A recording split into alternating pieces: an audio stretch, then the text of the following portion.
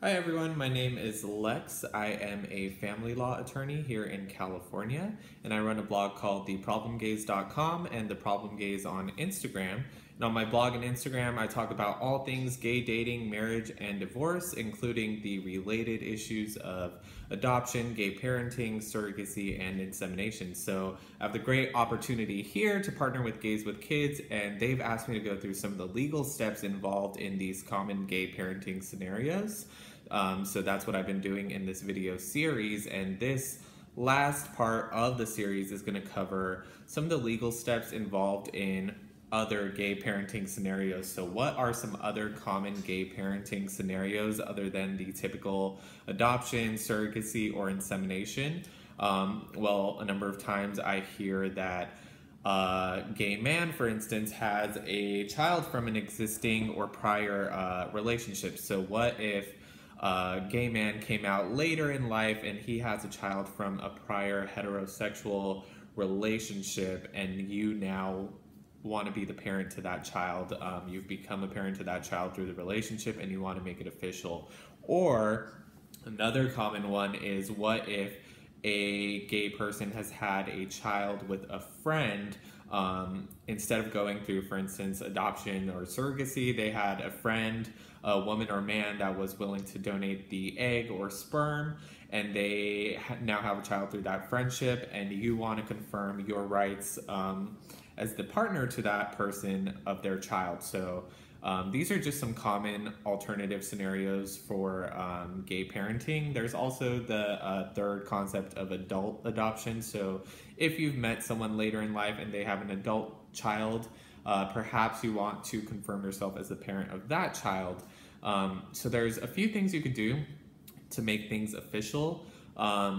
The first is going to be a step-parent adoption. So I did cover this in a prior video, but just so you know, a step-parent adoption is very simple as compared to a traditional adoption. So there's going to be no court hearing.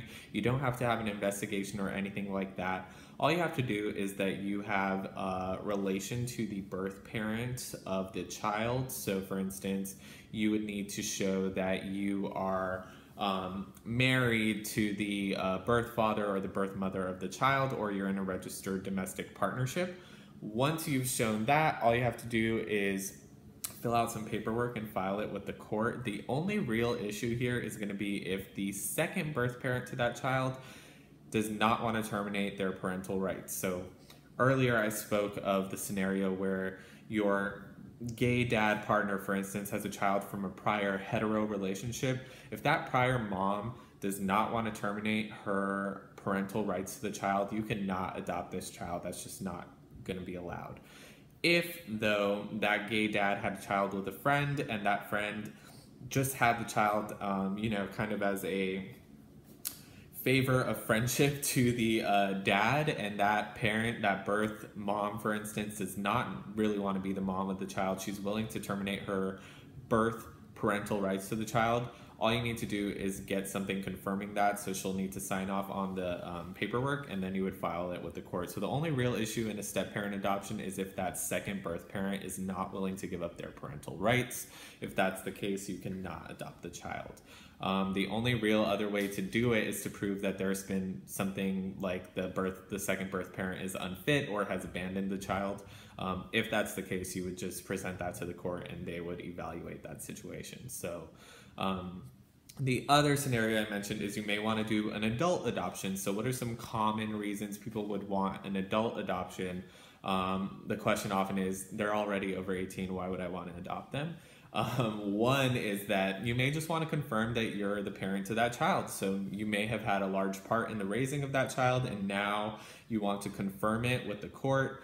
That's certainly one reason. The most popular reason, I would say, is for inheritance purposes. So if you have a will or trust that kind of spells out what should go to your children, you would want a court order that basically says that you have adopted that child and that is legally your child, even if they are an adult. So I would say that's one really common issue and reason you would do an adult adoption.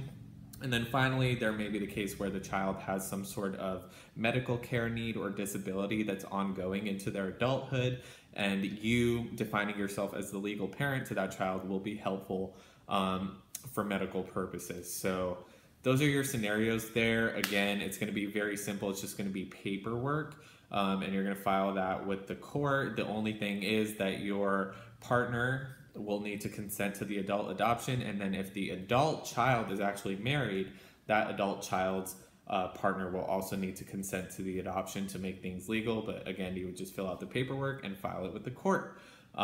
So step-parent adoptions and adult adoptions, those are some other gay parenting scenarios, and they are rather easy as long as there's no issue with the other birth parent not willing to give up their rights. So hopefully this has been helpful to you. If you have any follow-up questions, my information is embedded in this article. I'd be happy to direct you to the appropriate resources. And thanks for watching. Bye.